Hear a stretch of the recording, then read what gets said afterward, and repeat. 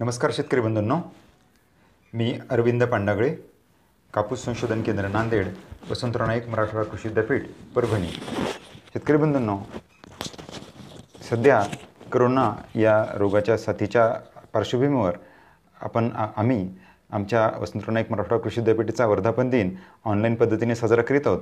आणि त्या दृष्टिकोनातून येत्या हंगामामध्ये आपल्याला बीटी कापूस या पिकाची लागवड कशी करावी याबाबतची माहिती देण्यासाठी हा ऑनलाईन पद्धतीने करण्यात असलेला प्रयत्न आहे. शेतकरी बंधूंनो, आपण पाहत आहोत की बीटी कापूस हे आपलं एक जिव्हाळ्याचं पीक आहे आणि या पिकाची लागवड देशामध्ये त्याचप्रमाणे राज्यात फार मोठ्या प्रमाणात होते. राज्यामध्ये जवळपास 42 लाख हेक्टर तर मराठवाड्यामध्ये 18 लाख हेक्टर क्षेत्रावर कापसाची लागवड होते. आणि देशाचा किंवा राज्याचा जर विचार केला आपण तर या पिकाची राज्यामधील किंवा मराठवाडा विभागातील उत्पादकता ही फार कमी आहे. आणि त्याची जर कारणं पाहायची झाली तर आपल्या मराठवाडा विभागात कापसाची लागवड ही कोरडवाहू पद्धतीने होत असते. तर जवळपास 95% जास्त भाग हा कोरडवाहू लागवडीमध्ये येतो. आणि त्याचबरोबर आपल्याकडं होणारा अनियमित पाऊस किंवा पावसाचा लहरीपणा, अयोग्य प्रकारच्या किंवा हलक्या जमिनीवर कापसाची लागवड, त्याचबरोबर आपल्याकडे जे बाजारात फार मोठ्या संख्येनं वाण उपलब्ध आहेत आणि त्यांच्यानुसार अनुरूप लागवड तंत्राची उपलब्धता नसणं किंवा माहिती नसणं हे सुद्धा एक कारण आहे. विविध किडींचा प्रादुर्भाव, विशेषतः गुलाबी बोंडअळीचा प्रादुर्भाव, विविध रोगांचा प्रादुर्भाव आणि कापसावर लाल्याचा प्रादुर्भाव ही काही कारणं आहेत की ज्यामुळं आपली उत्पादकता कमी आहे. तर या कारणांच्या बाबत नेमकं काय नियोजन करावं जेणेकरून आपलं उत्पादन वाढेल, यासाठीची कोणती तंत्रज्ञान वापरावं याची चर्चा आपण आता करणार आहोत.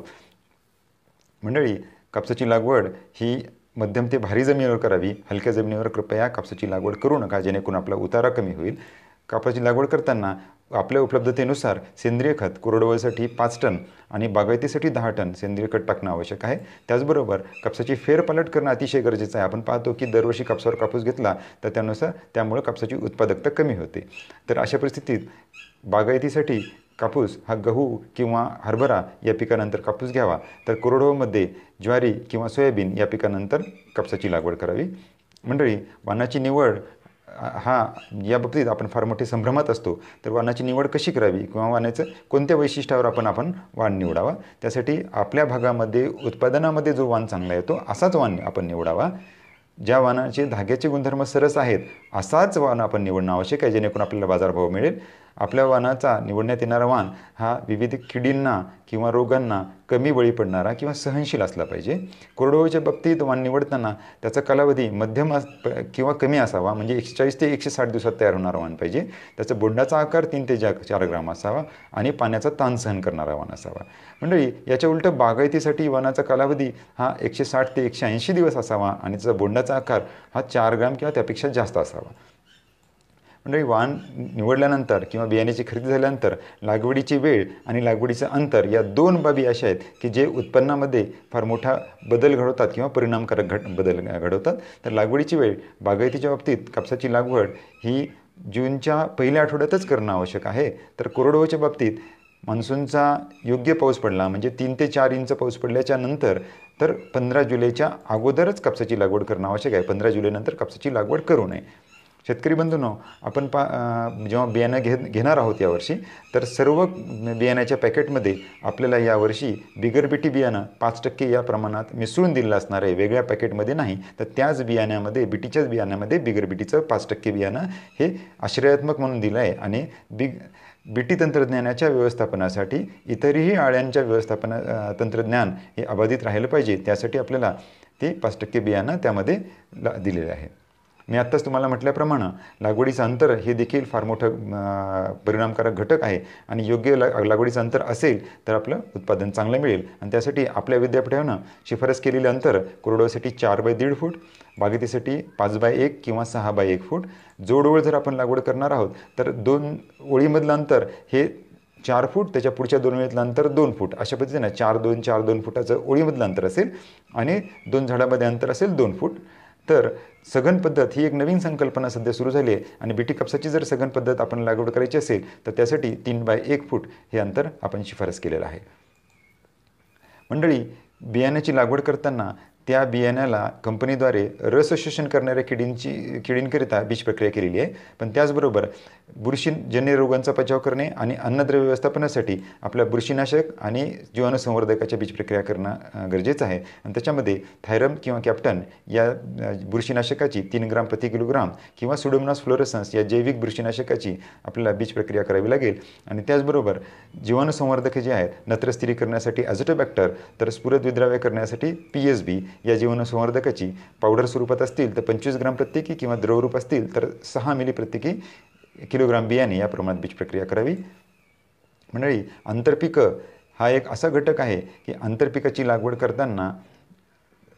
केली तर त्यापासून आपल्याला अधिक आर्थिक उत्पन्न मिळतं आहे, अधिक आर्थिक स्थैर्य मिळते आहे. विशेषतः सध्या हवामान बदलाचा जो काही प्रकार आपण पाहत आहोत ज्याच्यामुळं आपल्याला पिकाचं उत्पन्न कमी होतं आहे, तर ती रिस्क आपल्याला कमी होते. आणि त्यासाठी कापूस पिकामध्ये आंतरपिकाची लागवड करणं आवश्यक आहे, ज्यामध्ये एकाच एक प्रमाणामध्ये मूग आहे.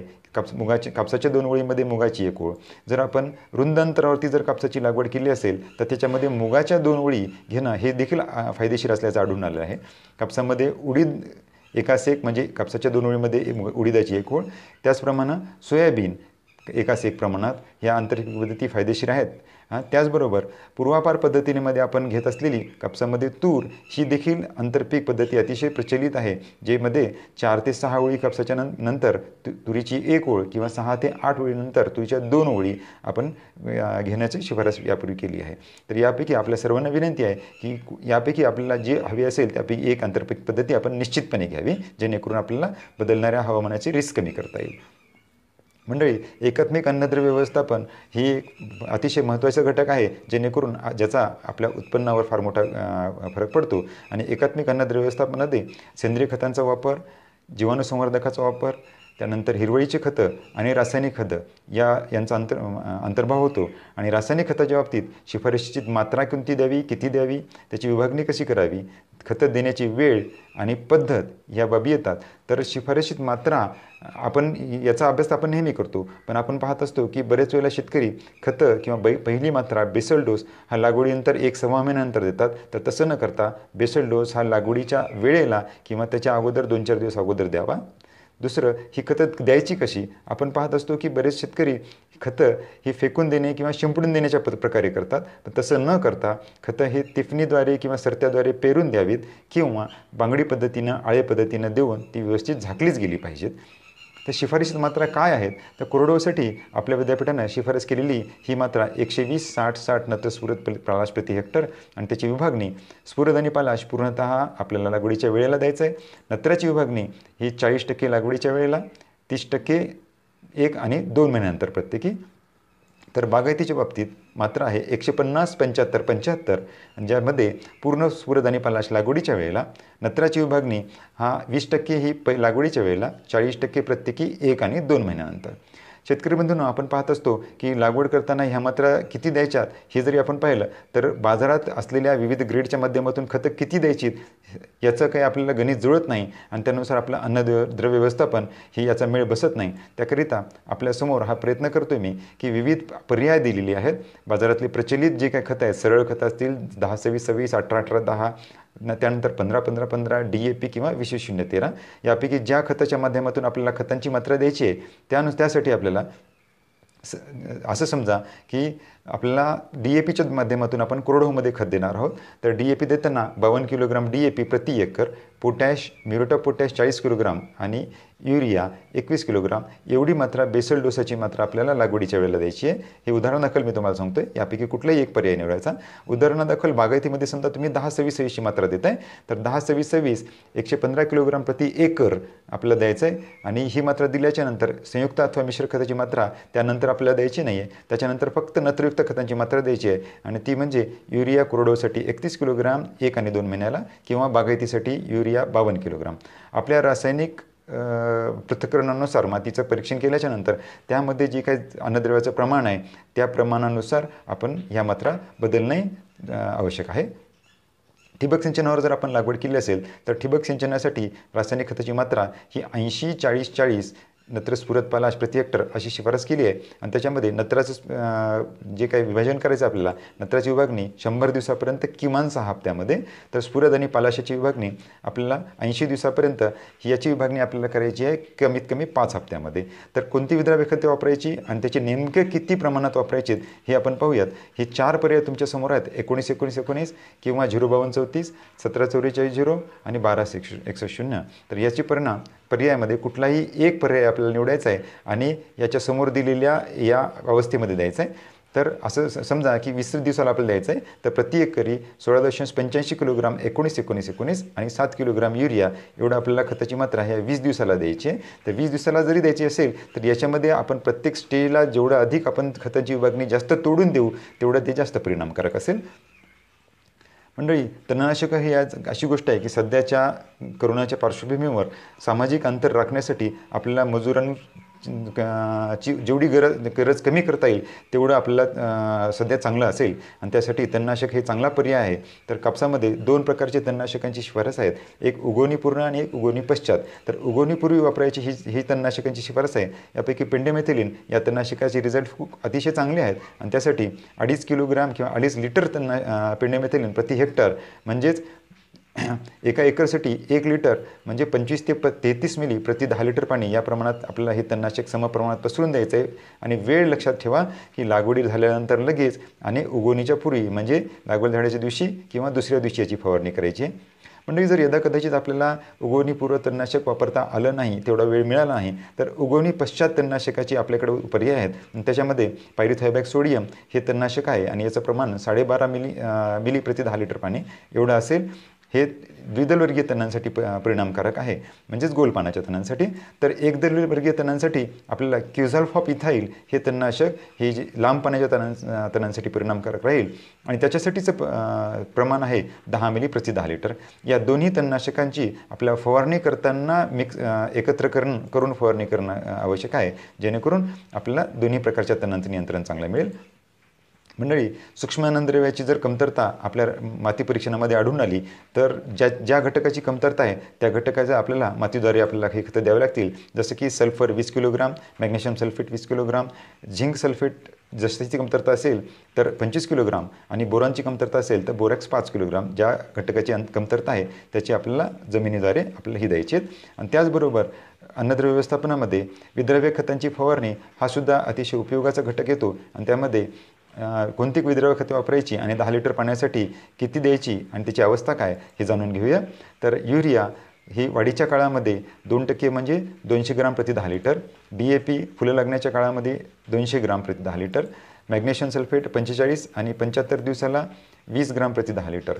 तर पोटॅशियम नायट्रेट म्हणजे 13-0-45 60 आणि 90 दिवसाला 200 ग्राम प्रति 10 लिटर. विशेषतः DAP हे पावसाच्या उघडीपीच्या काळामध्ये पिकामध्ये ताण सहन करण्याची शक्ती प्रदान करतं. अशा वेळेस याची फवारणी आपल्याला करता येईल. मंडळी, कोरडवाहू परिस्थितीमध्ये जमिनीत ओलावा टिकून ठेवणं ही एक महत्त्वाची बाब आहे, जेणेकरून आपल्याला त्या वाढीव ओलाव्याचा उपयोग हा बोंड लागणे किंवा बोंड भरण्याच्या काळात होईल. आणि त्यासाठी शेवटच्या वखरपाळीच्या पूर्वी म्हणजे सप्टेंबर महिन्यामध्ये वखराच्या जानोळ्यांना अशा पद्धतीनं दोरी किंवा पोती भरून आपण अशा पद्धतीनं सऱ्या काढू शकतो, जेणेकरून अतिरिक्त पावसाचं पाणी हे त्यामध्ये जमिनीमध्ये जास्तीत जास्त झिरपेल आणि त्याचा फायदा बोंडांच्या वाढीला होईल. आणि जर आपल्याकडे सिंचनाची उपलब्धता असेल, संरक्षित सिंचनाची उपलब्धता जर असेल तर कोरड असलेल्या काळाला गरजेनुसार पाती लग्न, फुले लग्न आणि बोंडे भरण्याच्या या काळामध्ये आपल्याला संरक्षित सिंचन देता येईल. मंडळी, जर आपण लागवडीच्या काळामध्ये वाढीच्या काळामध्ये जर वाढ जास्त झालेली आहे असं लक्षात येत असेल तर वाढ नियंत्रित ठेवण्यासाठी आपल्याकडे काही सध्या बाजारामध्ये काही पर्याय उपलब्ध झाले आहेत, ज्याच्यामध्ये मेप्रिकॅट क्लोराईड हे एक संजीवक आहे, वाढरोधक आहे. याची आपल्याला पाती लागणे ते फुलं लागणे या काळामध्ये 2 वेळा फवारणी करणं आवश्यक असतं आणि त्याची फवारणी 12.5 मिली प्रति 10 लिटर पाणी आणि याची फवारणी जमिनीत ओल असतानाच करावी. दुसरा पर्याय आपल्याकडे आहे की सायकोसिल हे वाढरोधक आहे, ज्याची 75 दिवसानंतर फवारणी करता येते आणि त्याचं प्रमाण असेल 1.5 मिली प्रति 10 लिटर. आणि माझ्या दृष्टीनं अतिशय माफक खर्चाचा आणि अतिशय चांगला हा शेंडा खुडणे हा पर्याय. पीक 100-110 दिवसाच्या आसपास त्याची उंची 5 फुटाच्या आसपास गेली, त्या काळामध्ये शेंडा खोडणे हा अतिशय परिणामकारक पर्याय आहे. यापैकी कुठल्याही एका पर्यायाचा आपण वापर करावा. जर पातेगळ आपल्याकडे होत असेल तर पातेगळ्यासाठी NAA म्हणजे नॅफ्थॅलिन ॲसिटिक ॲसिड याची 2 ते 2.5 मिली प्रति 10 लिटर पाणी या प्रमाणात फवारणी करायची आहे. मंडळी, लाल्या याचाही प्रादुर्भाव आपल्याला कधी कधी आढळून येतो आणि लाल्या हा काही रोग नसून ही एक शरीरक्रियात्मक विकृती आहे, विविध घटकांमुळे होणारी गोष्ट आहे आणि त्या सर्व बाबींचं जर आपल्याला व्यवस्थापन करायचं असेल तर त्यासाठी सेंद्रिय खताचा वापर करावा लागेल. आपल्याला ज्या अन्नघटकाची कमतरता आहे, विशेषतः मॅग्नेशियम आणि नत्र तसं असेल तर जमिनीद्वारे मॅग्नेशियम आणि फवारणीद्वारे मॅग्नेशियम द्यावे लागेल. रसशोषण करणाऱ्या किडींचं व्यवस्थापन योग्य वेळेवर करणे, दह्या रोगाचं व्यवस्थापन करणे, त्याच्यानंतर नत्रयुक्त खतांची विभागणी करणे, फवारणी करणे, संतुलित अन्नद्रव्य व्यवस्थापन, त्यानंतर विविध अन्नघटकांच्या फवारण्या जसं की युरिया, DAP, मॅग्नेशियम सल्फेट आणि जर पाणी साचत असेल तर ते काढून देणे आणि जर उघडीप असेल किंवा कोरडाचा काळ असेल तर त्या काळाला उपलब्धतेनुसार असेल आपल्याकडे तर सिंचन देणे, ही सगळी जर आपण पर्याय केले तर आपल्याला लाल्या रोगाचा प्रादुर्भाव हा टाळता येऊ शकतो किंवा पुढे ढकलता येईल. आणि मंडळी, मागच्या 2-3 हंगामामध्ये आपण पाहत आहोत की ठिबक सिंचनावर लागवड केल्याच्या नंतर सुरुवातीच्या काळामध्ये पाऊस सुरू होण्याच्या काळामध्ये अशा पद्धतीनं पानं लाल पडत आहेत. तर त्यासाठी याचं कारण हे अधिक तापमान असणं हे आहे आणि त्यासाठी आपल्याला ठिबकमधून लागवड केल्यानंतर गरजेपेक्षा थोडंसं अधिक पाणी देणं, जेणेकरून जमिनीचं तापमान कमी होईल आणि अशा पद्धतीनं पाणी लाल झाले असतील तर नत्रयुक्त खतांची फवारणी करणं. शेतकरी बंधूंनो, या सगळ्याच्यामध्ये मी पुन्हा एकदा आपल्याला पुन्हा विनंती करतो की कापसाची उत्पादकता वाढवण्यासाठी महत्त्वाची सूत्र काय, नेमकं काय काय करायचं आहे. तर पिकांची फेरपालट करा, कापसावर कापूस घेऊ नका. संतुलित अन्नद्रव्याचं व्यवस्थापन म्हणजे मात्रा कधी द्यायची, किती द्यायची, कोणत्या पद्धतीने द्यायची हे निश्चितपणे आपण व्यवस्थितपणे केलं पाहिजे. त्यानंतर आपल्या लागवडीचा प्रकार काय आणि त्यानुसार त्याचा वाण आपण निवडावा. योग्य अंतरावर लागवड करणं आवश्यक आहे. कीड आणि व्यवस्थापन आणि रोगांचं एकात्मिक व्यवस्थापन करणं, तणांचं व्यवस्थापन, त्याचबरोबर मूलसानी जनसंधारण, जेणेकरून बोंडवाढीच्या काळात आपल्याला त्याचा फायदा होईल आणि वाढ व्यवस्थापन, या सगळ्या उपायांचं आपण योग्यप्रमाणे केलं तर आपल्याला निश्चितपणे कापसापासून चांगलं उत्पन्न मिळेल. शेतकरी बंधूंनो, सध्याच्या जे कोरोना रोगाचा जो साथीचा प्रादुर्भाव आहे त्यापासून तो लवकर कमी व्हावा, त्यापासून आपली लवकर सुटका व्हावी. येत्या हंगामामध्ये आपल्या सगळ्यांना आपल्या सर्व भागामध्ये पिकानुरूप चांगला पाऊस पडावा, सर्व शेतकऱ्यांना चांगलं पीक यावं हीच मी ईश्वरचरणी प्रार्थना करतो आणि इथेच थांबतो. धन्यवाद.